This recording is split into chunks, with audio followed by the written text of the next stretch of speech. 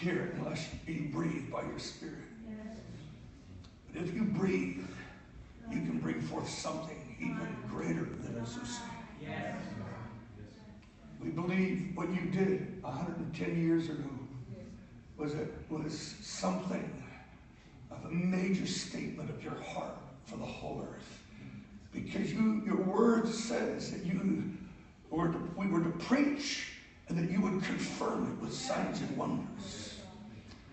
And William Seymour, the color line was washed away in the blood, and you set fire on his offering. And the tongue of fire went worldwide. Do it again in our day, in our time, we pray in Jesus' name. Amen. I go back to, I tell the story. If you've heard the story, just hear it again. You know, ultimately life is narrative. And God tells stories through our lives. But it's just glorious that God has a story about our lives. I go back to my pastor in 1982. We were in Maryland, and a Korean man had a dream of a black man saying, "Come to Los Angeles. There's going to be a great revival." Because of that dream, 12 of us moved to Los Angeles to see that revival. We thought it would happen immediately. Revivals never happen immediately. In fact, usually dreams become nightmares before they get fulfilled. We went out there and we fasted for 10 years, and instead of seeing revival, we saw the riots. Rodney King, the horrifying beating took place. The judges is unimaginable that they did the way they ruled. And there were prepared vessels in Los Angeles ready to strike the match of riots. And I'm watching the riots on TV weeping. And the Lord just speaks to my heart. What you are watching is revival in the negative. Because I can find a few prepared vessels and I can light the city on fire. In many ways, that was a defining moment. But I go back, even back then to 1984, 85. We moved to Pasadena because of a book that we were reading called Azusa Street. We didn't know where to go to fulfill that dream. But when we were reading the Azusa Street Revival by a man named Frank Bartleman. Frank Bartleman was a white man, intercessor, that moved in 1905 to Pasadena and fasted and prayed so much his wife thought he was going to die. And he was praying in Pasadena.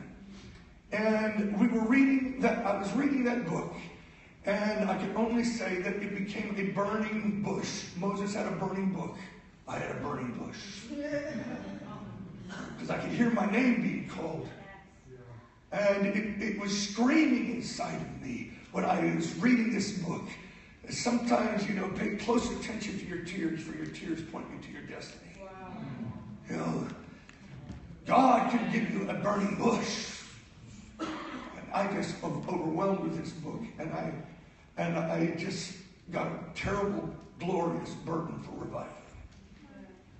And I didn't connect it so much back then to the black-white issue. God has his ways of bringing us around.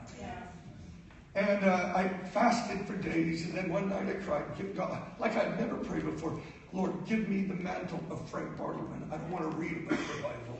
I want to see revival. I want my kids to live in historic revival. And one night, for 2 hours, I prayed like I'd never prayed, crying to God in my garage.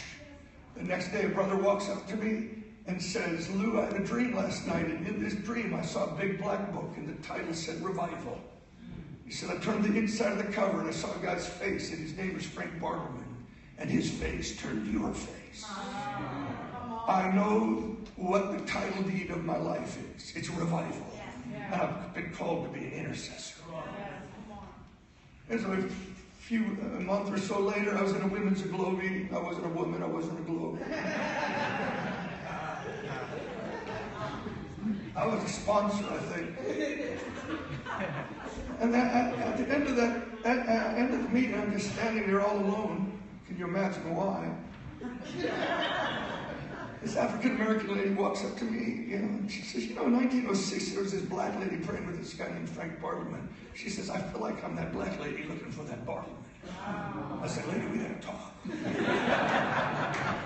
So I went to her church, Northwest Pasadena. I walked in there, sleeping bags all over the church. The women are spending 7 days and 7 nights in what they call shut-in. The upper room is called tearing. They were shut in, pleading for the promises of revival. And I thought, this is the inheritance of the African American church. This is the inheritance of Azusa. So I've lived with this for many, many years, and of course, I don't know, I can't assume that it's of course, but I was praying in 1999, how can I turn America back to God? And a woman came to me and she said, I'll pick your salary this year because you're going to start something with the youth of America. Change the destiny of the nation in prayer. And as the story goes, 400,000 gathered to fast and pray. Our first call in 2000. It's been 16 years of fasting and praying. It started with a dream, in which not started there was one of a few thousand. In the dream, I was overwhelmed with the impossibility of seeing America turn back to God. In the dream, a scroll rolled down before me. And I read, and he shall go on before the Lord in the spirit and power of Elijah, to turn the hearts of the fathers to the children, and the rebellious to the wisdom of the righteous. That's how I read it in the scroll. I woke up out of this, and the Lord spoke to me. He says, what I'm pouring out in America is stronger than the rebellion. It's a great word, except the fact is, the call has not turned America back. In fact, in some ways, it feels like we're in worse shape than we ever have. We held a call in Berkeley. A group of young people gathered together and fasted and prayed for 50 days and 50 nights. And lived in a revival center, just lived there and prayed 50 days and 50 nights. And I went to Berkeley because of that's where the flashpoints of the Black Panthers and the student revolution. I purposely went there to say, God, break the rebellion. Yes, amen. And I was praying, God, has the call failed? I thought it was to be like a John the Baptist fasting and prayer movement, And I felt the Lord speak to my heart. He said, if it truly was a John the Baptist movement, you can bet there's a Jesus movement coming. Yeah. Because the last word of John was not prepare the way of the Lord. It was, behold the Lamb of God. I believe there's coming a mass beholding. And people are going to get saved. Stadiums are going to be filled. And the last word of John was not prepare the way of the Lord. It says, when he comes, he will baptize you with the Holy Spirit and fire. And we have been praying, there's coming a mass baptism of the Holy Spirit. We need a mighty wave that sweeps into the inner cities, into the universities, and we are entering an era of evangelism and signs and wonders. But it doesn't happen, Acts 2 doesn't happen unless you have Acts 2:1. They were all together in one place and in one accord, and suddenly out of heaven. That's the miracle of Azusa. The miracle of Azusa is not just the tongue of fire. The miracle of Azusa is what happens when the Holy Spirit unites his church. And African Americans and Mexicans, they all came together and they got into the upper room together. So 3 years ago, I've seen stadiums be filled with fasting. I'm giving a backdrop. If you can hang with me for a little bit of time tonight. Because I feel I've got to tell this story. Because I think what's here tonight is possible. The lump of leaven that can fill the whole loaf. And when I say that, I'm coming from a prophetic experience I had in Detroit. The Lord gave me a dream. Go to the call in Ford Field in Detroit. People were saying, go outside the city limits. I said, no, we got to go into the city limits. Joe Lewis, we got to take the fight of fasting and prayer into the cities. We have to go to Detroit. Because of that word, we went to Ford Field. And I lived in the ghetto. I started with some folks here. We lived in the ghetto, and I lived in a sleeping bag with a group of intercessors, black and white, for 40 days in an abandoned elementary school. And we stood out on 8 Mile, black, white together, shoulder to shoulder, making a statement to the principalities and powers. This has got to be. I met with African American leaders. Can I just say, I don't understand the pain. I can't live in the challenge. I don't know the culture. I haven't suffered the profilers. I don't know all this. I've lived in a little cozy suburb, except for 40 days. But I met pastor after pastor, and I'd say it was difficult for me because I didn't understand the culture. And we'd have conversations, and they were challenging for me. Particularly one conversation with one of the major leaders.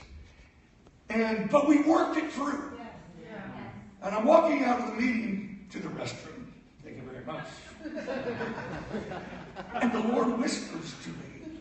And I know it's the Lord because I would never think of it. And he said, you are kneading the dough. Because I want one loaf.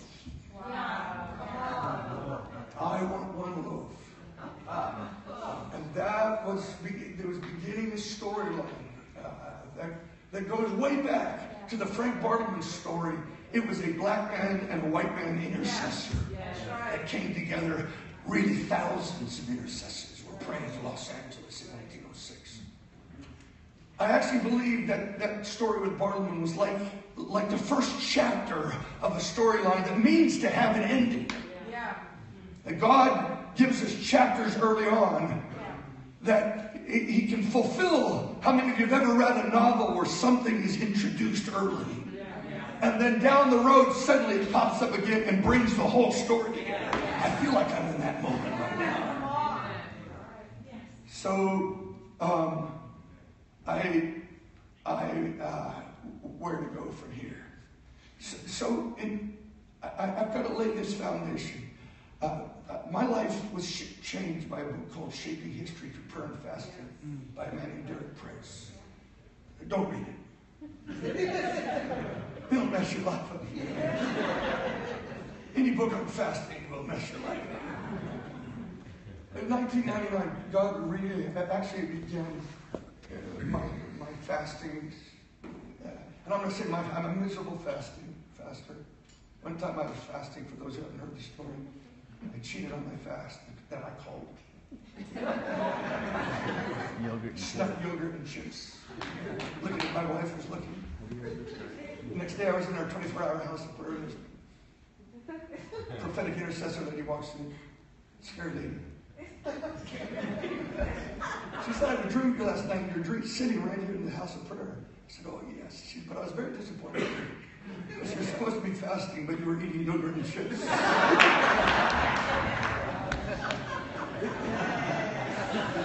The Lord is committed to me fasting. But in 1999, several things converged. And for you to understand my storyline right into St. Louis, you can't, I have to tell this. And it's just going to take me a little time. Amen. Go ahead. Tomorrow evening I fly back for 500 pastors meeting in the Memorial Coliseum of Los Angeles. And I'll tell you the story, but we feel we're coming to the day where so many are going to get saved. And God is going to give us a third great awakening. We believe he's going to do this. And part of the reason that God gives me the stories I tell you is to create faith. That we can move together in this journey. This is 1999. 1999,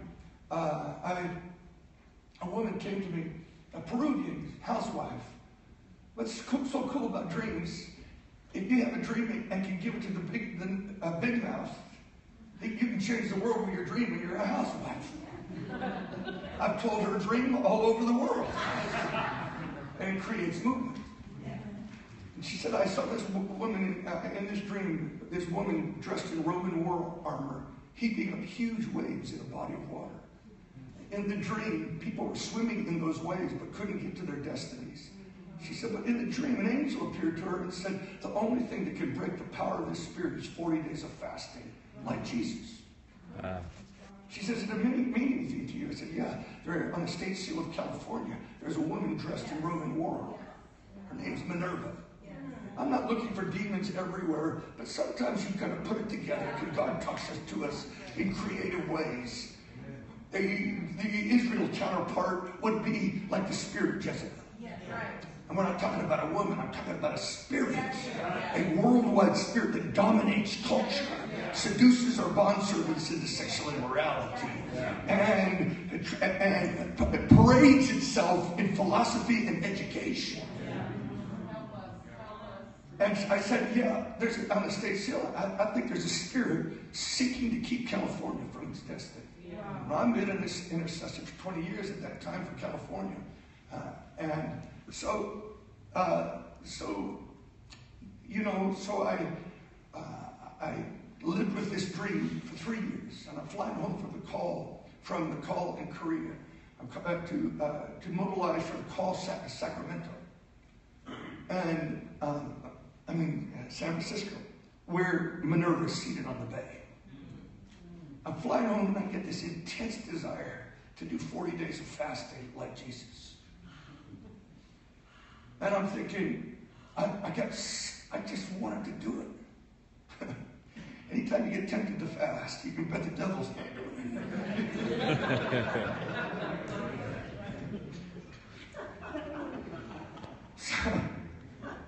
But this thought came to me. I've never done 40 days on water, and I'm thinking I'm going to die.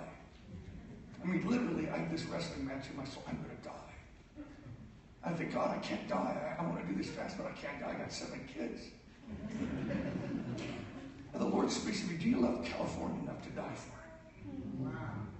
And I realized that he was moving me beyond prayer to a dimension of laying down my life to move demonic powers. Because demonic powers are challenged only by the death of Christ. That's where he breaks the power of the Spirit. That's where his Father, forgive them, for they know not what they do, breaks the principalities and powers. And I said, God, I hope I love you enough. I love California enough that you're going to confirm this to me. Now I'm going to die. I fly home from San Francisco to LA and I begin to fast. My 50th birthday, I meet with a young man who was married to the housewife that had the dream. I didn't tell him anything. And he said to me, first words, my wife just had another dream last night. In the dream, a woman appeared to her and said, Lou is fasting the fast she dreamed about 3 years ago. He thinks he's going to die, but he will not die. Wow. At that moment, I knew that I wasn't on a good idea. I was in a heavenly invitation to do something to shift things in fasting. And so every day, this is what I did. And from Revelation chapter 2, I have this against you, that you tolerate the woman Jezebel, who seduces my bondservants into sexual immorality. I'll give her time to repent. She wouldn't do it. The church will know that I'm the one that searches the hearts and minds. But to those who overcome, I give them authority over the nations. And I thought, oh wow, there is a battle over that. But if you overcome, you get authority. So I did this fast, and every day on water, except for a couple times I cheated a little bit. Revelation 2. God's mercy, he doesn't even see sometimes.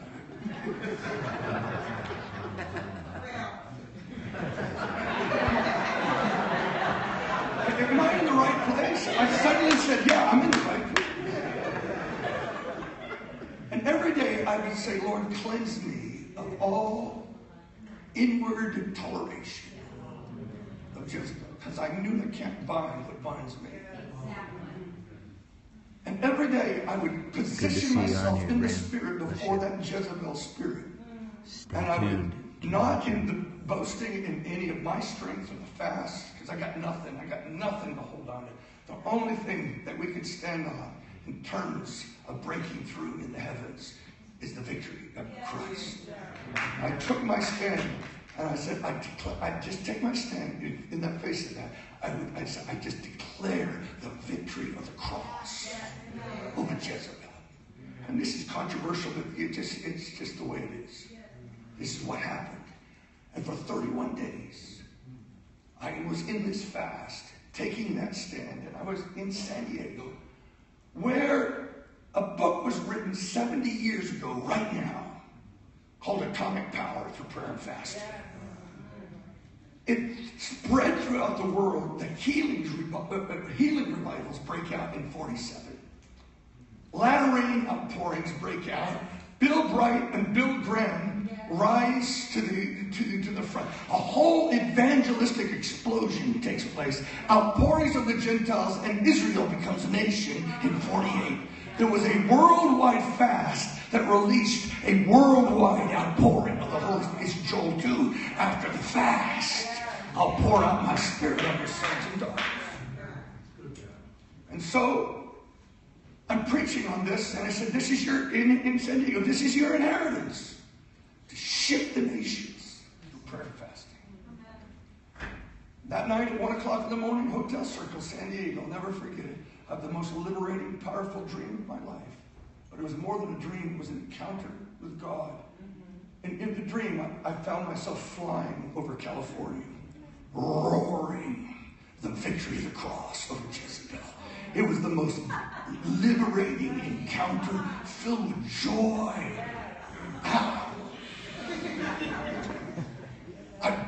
And I wake up roaring as I was in the dream. And I know something about prayer. I've just broken through. We need to not have prayer meetings to feel good. We need prayer meetings for breaking through. That's what they do. That's what they're doing in churches. So that morning, I fly out of this San Diego airport. I'm flying to St. Louis. As I'm flying out, I'm in the window, and I look out, and there's a big mural of Charles Lindbergh on the wall of the airport. And I'm looking at it, I said, I know that guy. I mean, he flew the Spirit of St. Louis. I didn't know that's the name of the airport. It's at Lindbergh Airport. It's cool. So I'm flying out, and as I'm flying, I have one of those moments when God kisses you with his love, tells you who you are. And he said, my name's Louis. He says, you're St. Louis to me. And you're flying the Spirit of St. Louis. And I just wept on the plane. Didn't know really what it meant. It sure is nice.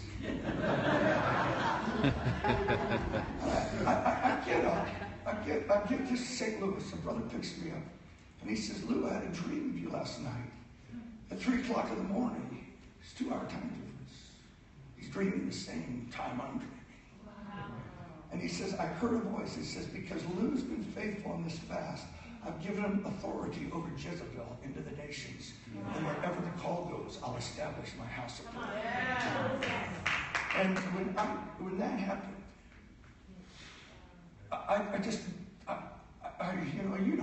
you know what happens. You just freak out. Because I knew the Lord was pointing that something was going on in this moment is much bigger than you are. I fly to St. Louis. I tell the story. Mike Bickle from the House of Prayer is here. And he says, this doesn't surprise me because the first place that I pastored was in this building right here. And he said, and I built it on the book, Atomic Power Through Prayer and Fasting. And we're in that building right now. And I don't think it's an accident. I think we are in a divine moment. Wow. I look up the Spirit of St. Louis because I don't know. I find out the plane was built in San Diego. Wow. And the first flight was to St. Louis. Because St. Louis is a flyer city. I'm tapping into your inheritance. And our inheritance together. That there's something about fasting and prayer that can break through for revival and overcoming demonic powers.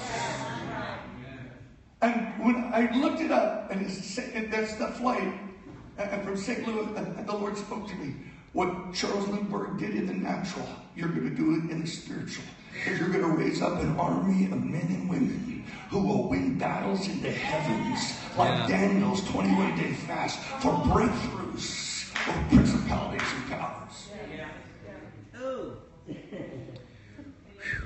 So that becomes the backdrop of what I'm saying, that there is God's original intention, but there are powers of darkness that seek to hinder.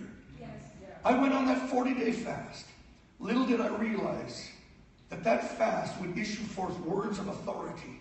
The day after the call, we had a dream that the governor of California was in a stadium and had to submit to every word we were speaking. Because he was passing laws that were bad news. And the day after the call became something called the recall. And California up and up impeached. We believe 2 stadium gatherings and 40 days of fasting through the state shook something in the that was fulfilled when the church united in prayer and in fasting. I'm saying there is an atomic weapon that has to be used by the church in this hour because of the race conflicts, the racism, the things that are going on. You can't deal with this in politics. You've got to deal with this thing in the head of the We started the 40-day collegiate fast today for revival on college campuses. I don't bring all the answers. In fact, I don't have answers. How do you heal the race issue? For one thing, I think we, as Engle folk, have to step back and make sure we're walking in the feet, in the shoes of African Americans before we make our political statements and not enter into their pain. I'm talking to guys who experience profiling, men of God.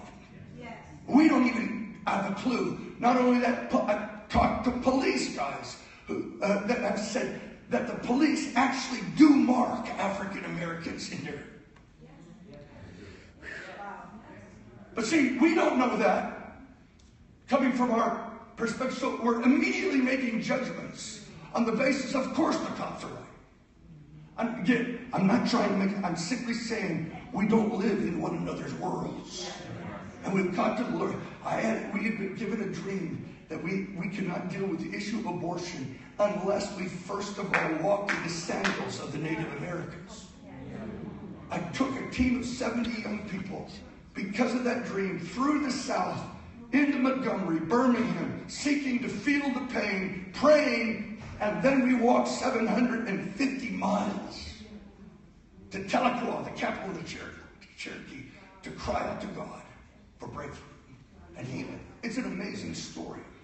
I realize I've been on this race thing a whole long time, don't know anything, but I do know this, that God has answers from heaven. And it's so crazy after that Trail of Tears. That guy Bob Jones, we had met him because of a dream at the time, Trail of Tears. He calls us and he says, at the end of that, he calls us and says, because those kids walked 750 miles to walk in the sandals of the Native American, to understand their culture, tell them they now have authority over the flu that's threatening 35,000 people. On December 21st, he said, have those kids rebuke the flu. We gathered on December 21st to rebuke the flu. Didn't feel anything, we just did. We fasted and we did the word. A month later in the USA Today newspaper, front page, flu appears to be on decline. We turn the inside of the cover, it shows a graph. It begins to decline on December 21st. What I'm saying is, the reason I'm saying this is if you win the battle over race, Charlie, if you can forgive your brother, April 9th, call Azusa. you get authority in and if you can fast or pray, you can get authority to break things way beyond what we can think or imagine. I think we've come to the place of the flyers. We just held the call in Berkeley in end of 2014. Again, mostly Asian kids gathered for 50 days, 70 of them. Some took off school from their universities. That's a miracle. when Asian kids take off school.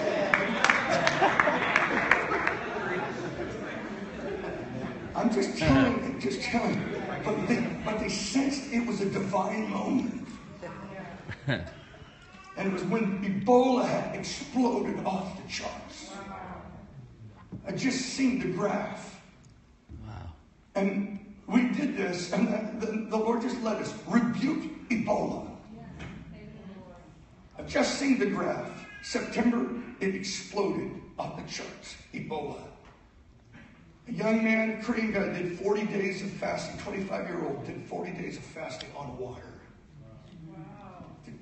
The Tuskegee Airmen are coming. Yes. Come on. And on that, he found an article that it began to decline, and I've seen the graph. It declined immediately off the charts on that very weekend. Now that's subjective, but that's my faith. Amen. Because I saw it in the call Sacramento, where a group of kids in Elk Grove fasted for 21 days, and they prayed 21 days in Elk Grove right before the stadium gathering, the call Sacramento. After the call Sacramento, these kids went into travail for souls. It was supernatural. I was with them for hours, and they wailed because of people going to hell. Soon after that, we'd get a report of a young Hispanic man that had 5 different Christian clubs in that city with 35 kids at those clubs. Within 1 month, they were having 500 to 600 Muslims getting saved. Something had broken. And I think he's restoring the ancient weapons of pursuit. Now, I go back. I'm just building up to this moment. I go back to 2000. We did the Trail of Tears 2003, 2004. We gathered at Colorado Springs. About 50 to 70 kids gathered for 50 days and 50 nights. So what we've been doing is, instead of having, there are times you have to have prayer meetings faithfully, but there are times of what's in military you would call it concentration of force, where you throw everything at that place to break the lines.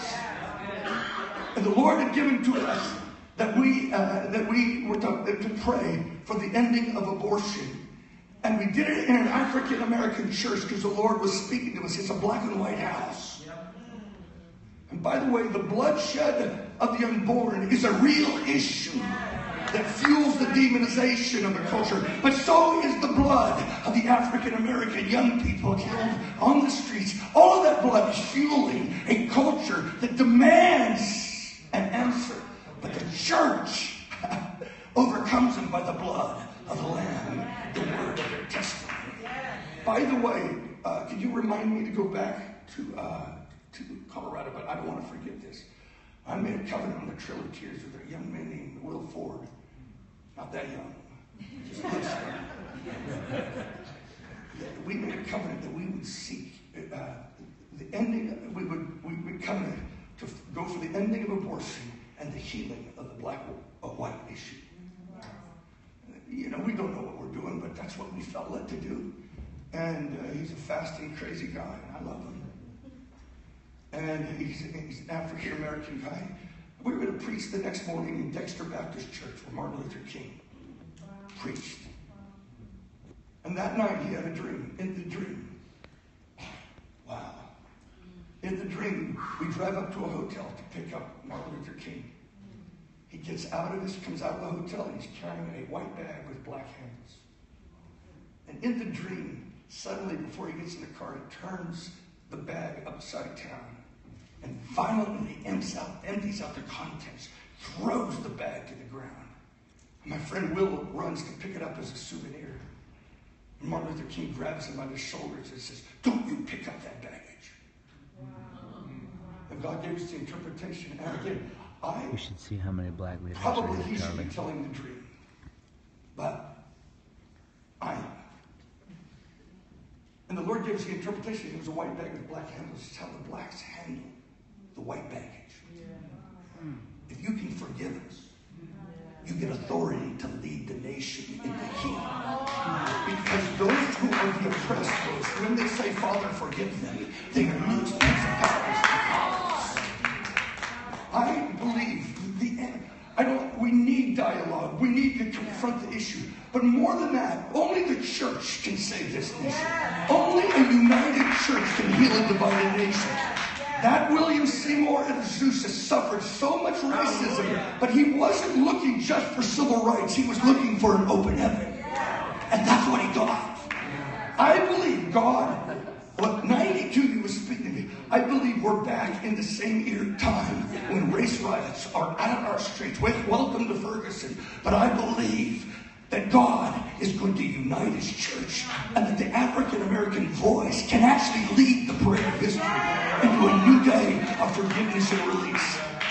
That's all I can. I don't know how to answer all the questions. Thank you, Lord. So I'll tell this. It was there in. I won't tell it. It was an amazing story of breakthrough in Colorado that led me on a journey. In that gathering, there was a young man. He had been my assistant when I fasted those 40 days. He became a fasting man.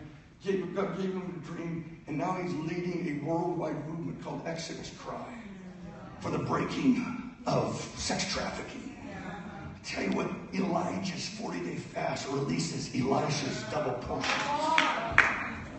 I just wrote down on the plane today, the sons, the assistants I've had have all gone into these fasts, and they're leading major ministries. Nobody's got a hold of God.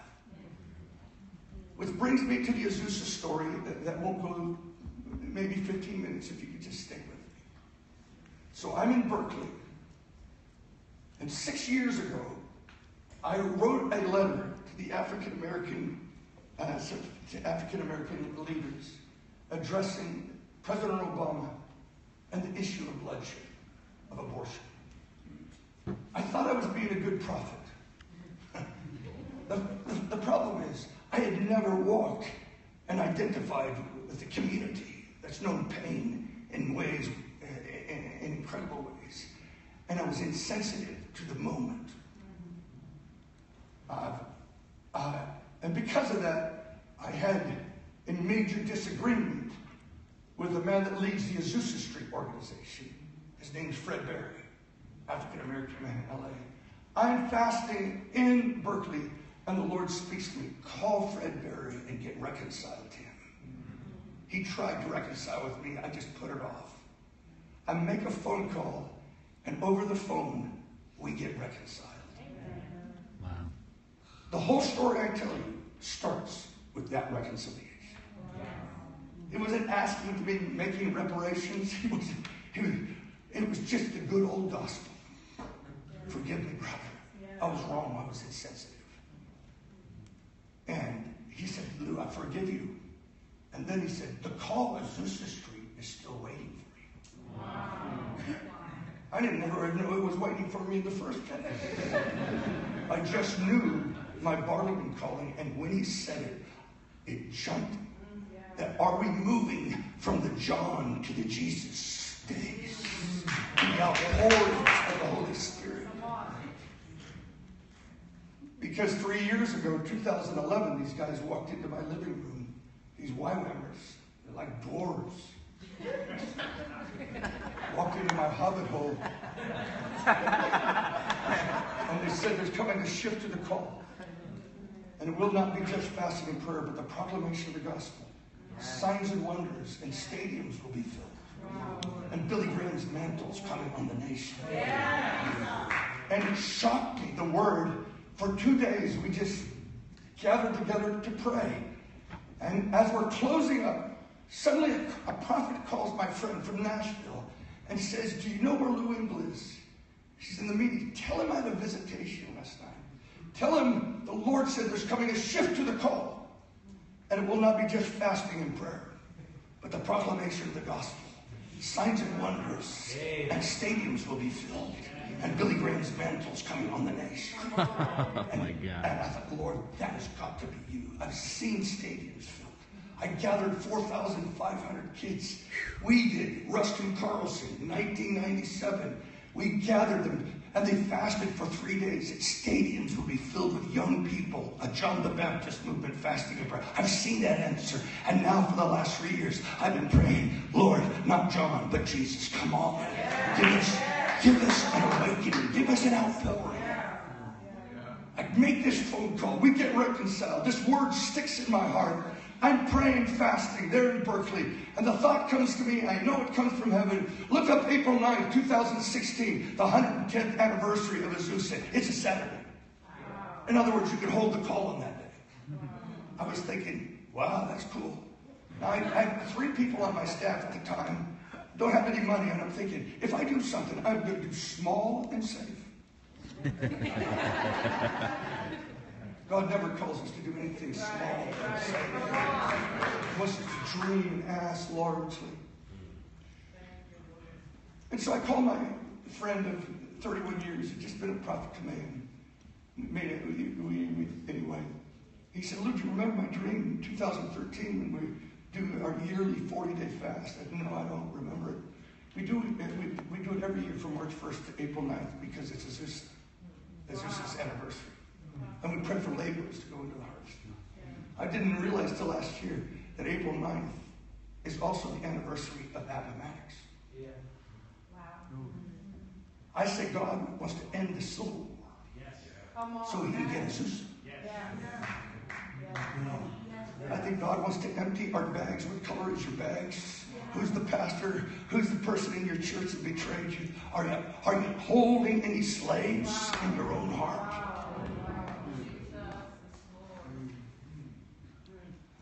He said, Luke, I had this dream during that fast, and in this dream, I had to buy 5 cents of 5 plane tickets, and the only airlines that we could fly was United Airlines.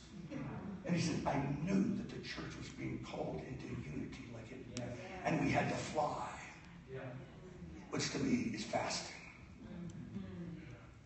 But in the dream, he was concerned he'd missed the expiration date, so he looks it up.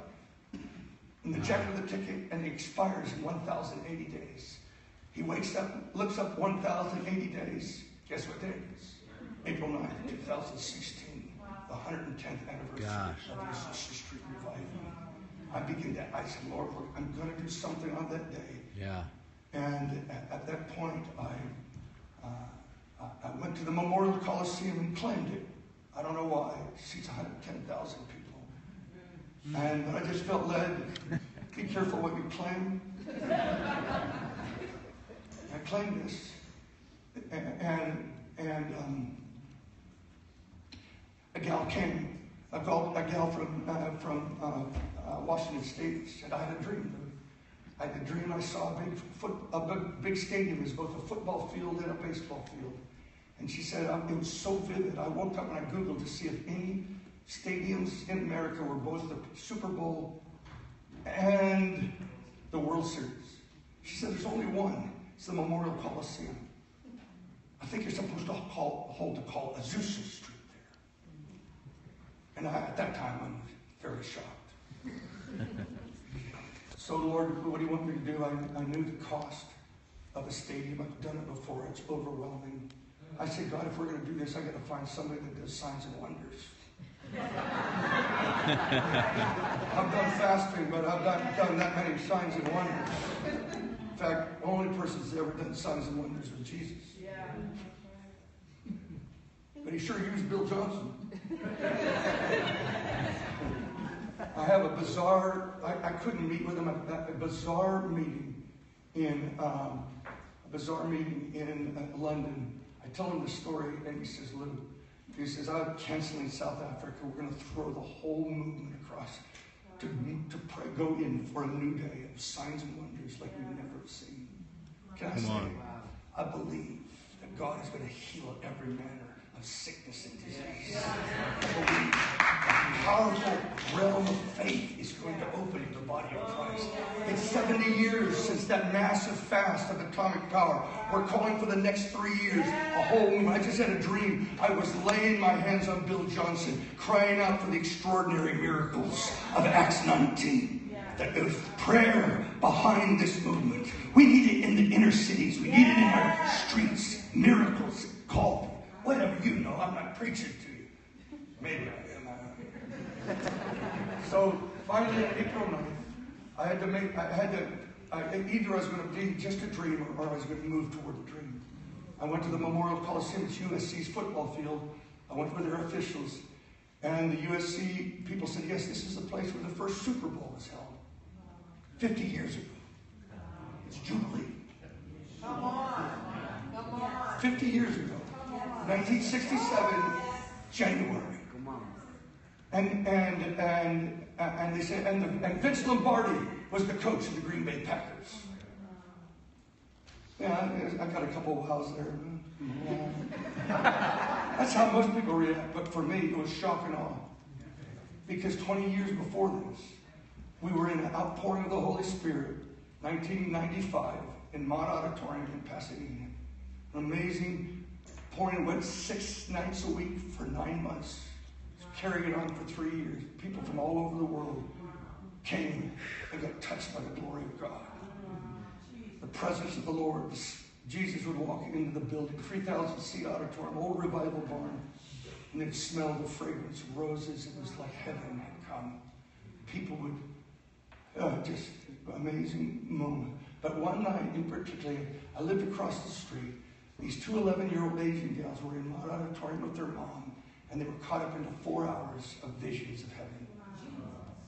They called me. I could hardly understand them. They were so excited. I ran over, and I recorded for 4 hours as they described the heavenly realm. But at one point, the one thing that stood out more than anything in that 4 hours was what happened when they began together crying out, Mott's too small. Mott's too small. Stadiums will be filled. There's Vince Lombardi in heaven. I said, Vince Lombardi, do you know who he is? I said, no. We don't know who he is, but he's got a football helmet on in heaven.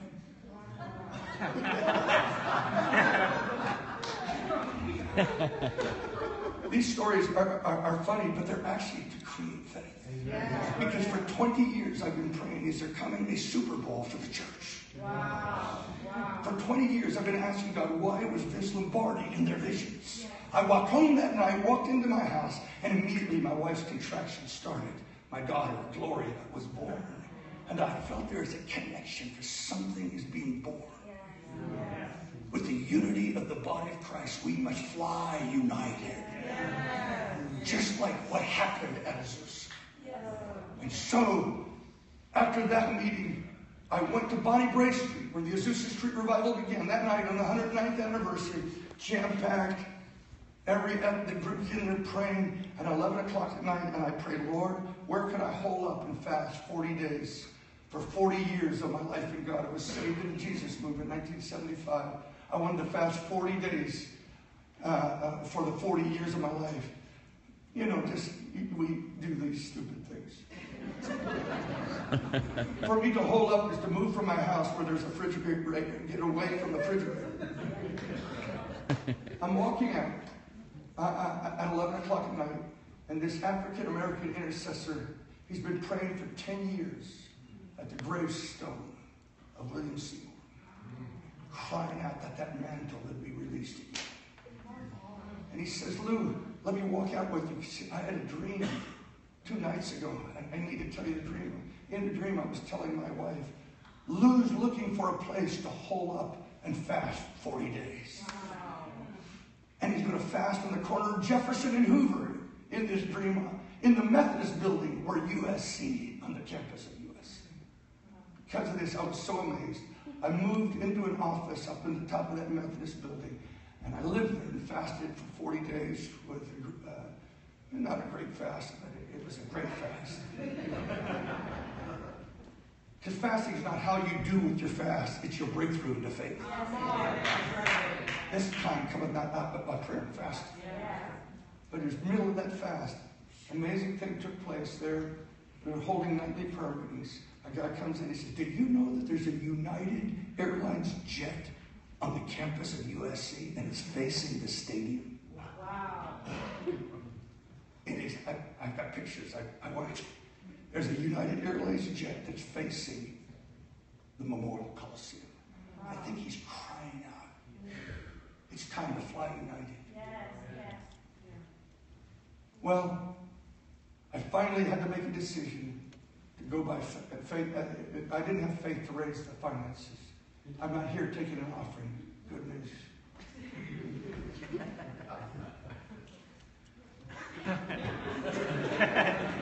I didn't have faith. But 3 years before I had prayed when I moved to Pasadena, if you want me to move to Pasadena from Kansas City, you got to buy me a house. I can't afford California. And I get a phone call, and a lady said, you know, I bought you a house. I'm buying you a house. I know you're moving to California. And a landmark Pasadena house, she bought me a house. Bought us a house. And it's a very beautiful home. And now I'm not telling this to boast. My board has asked me to tell this story, lest people think I'm just simply being presumptuous. The Lord spoke to me at that time and said, sell the house and buy the field. From Matthew 13. It's your moment of your book, Revival, and Frank Martin. Wow. And I had to go to my wife and ask her and my kids, because I said, we don't have savings. We don't have Social Security built up. I don't think there is any Social Security.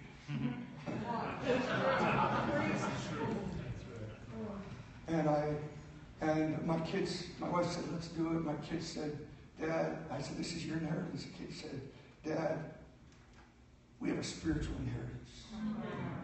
Sell the house. And you know God will provide for us, whatever the case. So through a series of events, we sold the house. And we're well on our way to buying the field. Because I think it's a field of dreams. I think it's God's dreams. Yes.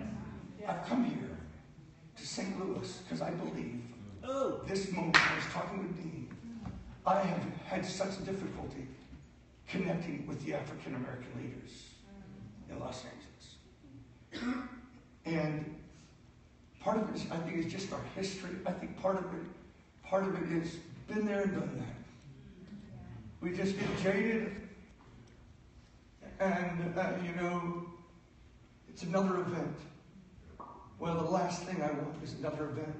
We've always connected the calls with 40 days of fasting or 20, because we're going for a dynamic breakthrough. And I came here to the place of the flowers, and I said to Dean, I don't know if I'm going to be able to get to the African American leaders, but there's a new breed. There's a new breed that can empty the bag and forgive us for the baggage we have. There's a new breed of William Seymour.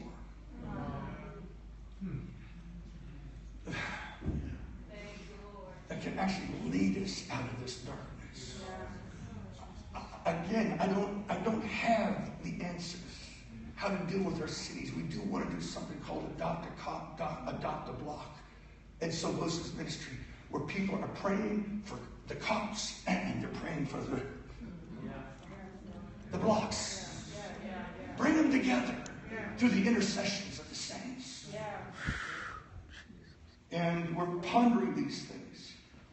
And I just felt, I said to Dean, if we could gather a company, men and women who can do business with God and can lead us into a new day, maybe they can mobilize 5,000 African Americans to stand with us on that day at Azusa. I had a dream, and I'm soon done. I had a dream a month ago. I woke up 5 times. Whether it's a dream, a voice, I mean, Jeremiah 34:8. Jeremiah 34:8. 5 times, Jeremiah 34:8. I wake up, I go to the scripture, and it's this. And they made a covenant to proclaim liberty to their slaves. It's in the context when Babylon had surrounded Jerusalem. The prophets had already said, it's too late. You're going to judgment. You're going to Babylon. Wow, God. And yet at the last moment, the wicked king gathers the people, and they all made a covenant to proclaim liberty to their slaves. Do you know what language is that? That's Leviticus 25.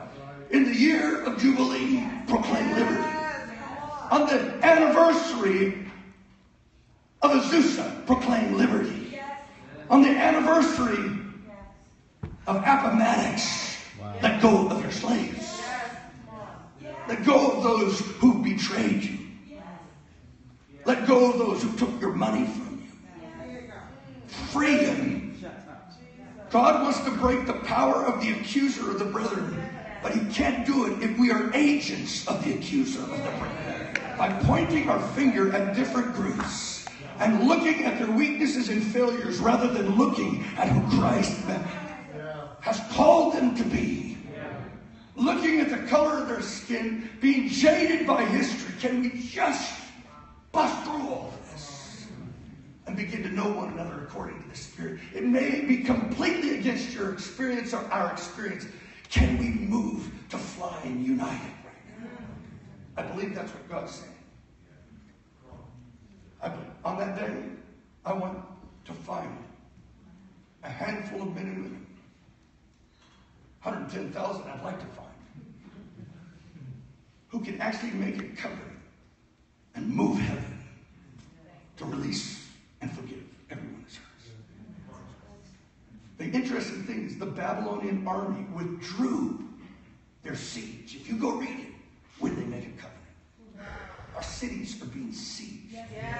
But maybe if we make a covenant to let go of our slaves and believe even beyond our own experience and bless, I have a feeling something's going to shift. And I'm not going for a stadium event. I'm going for a breakthrough. And from March 1st through April 9th, we're calling for 40 days of fasting. I didn't get an amen on that one. Well, there's other 40-day fasts. You can pick and choose. It's all across the nation. This one goes right through Easter. Maybe you get raised from the dead. And I just did something very terrifying. I called another fast. But what if this company would say, we're going to go after this 40 days, and we would cleanse ourselves from any racist spirits.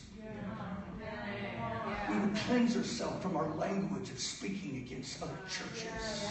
We would cleanse ourselves so that we could get a place of authority. What if we took a stand and we would declare the victory of the cross over racism? Wow. I think he gave me that in 2002 to give me an example. And that if one guy did that, what if the body of Christ would do that? We may blow something open. And God release an authority for Azusa Street. I told you at the beginning of this meeting, you have to judge this. It's not all the answers. JD has all the answers.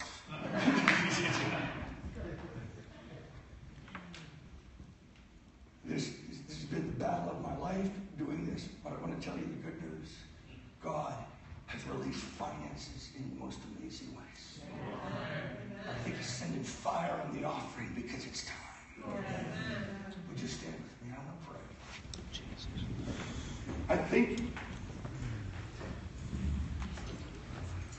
that in the year of Jubilee, actually, when Jesus said, Father, forgive them, they know not what they do, he released a Jubilee every day, it says.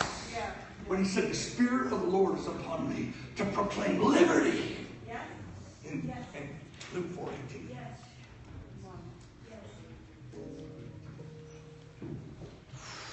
And I wondered if you'll go on this journey with me, because I'm asking you, as I'm praying, Lord, who do I need to get right with? What youth pastors? I've heard. What about friends that when they got in trouble, I ignored them? I know the Holy Spirit's going to move right through this place right here. We got to fly united. He is saying we must fly united. That means we might have to lay aside some pretty treasured doctrines. Except Jesus Christ. Father, I pray, Holy Spirit, that you would come and maybe this meeting, not large in the eyes of people, but Lord, to the eyes of God, this next day, that God, this could be a turning point in history. Give us riots rather than, give us revival rather than race riots. Find a few prepared vessels who can empty their baggage, black and white, Hispanic. I know we have to find one another more than saying sorry at a stadium. I don't know what to do, but I'm thinking, God, what I do have, I'm going to give. What if the call blesses Los Angeles City to help with the gangs issues? We're just saying, Lord, whatever you want us to do. I'm asking you, would you consider praying and coming to Azusa, having prepared yourself and fasted with us for breakthroughs? Jesus. Would you consider mobilizing? I've asked God to give us 10,000 African Americans. I don't know what's going to happen, but I'm just saying, Lord, is it time for Azusa? Is it time for Barnabas fastings and Seymour's fastings? Father, I pray that you would stir men and women, Lord, to this spiritual breakthrough that leads to breakthrough on the earth. I'm asking for the spirit of St. Louis to come on this company. Here, where Ferguson was the flashpoint to raise up something that can win and affect the whole nation. Lord, launch that spirit here. Reconciliation and forgiveness. Over the next weeks, Lord, cleanse us from bitterness, from betrayal. Forgive those we've held in slavery. I pray for the release of the grace of fasting. This ancient inheritance of the Church of Jesus Christ. Release the Jesus fast that releases the Jesus movement. Signs and wonders and miracles. Father, forgive me for any insensitivities that I carry, even when I communicate. And I pray that you would help people look beyond the vessel and hearing the intent of your heart. Over this next day, launch something that shifts us into revival in Jesus' name. I want to thank you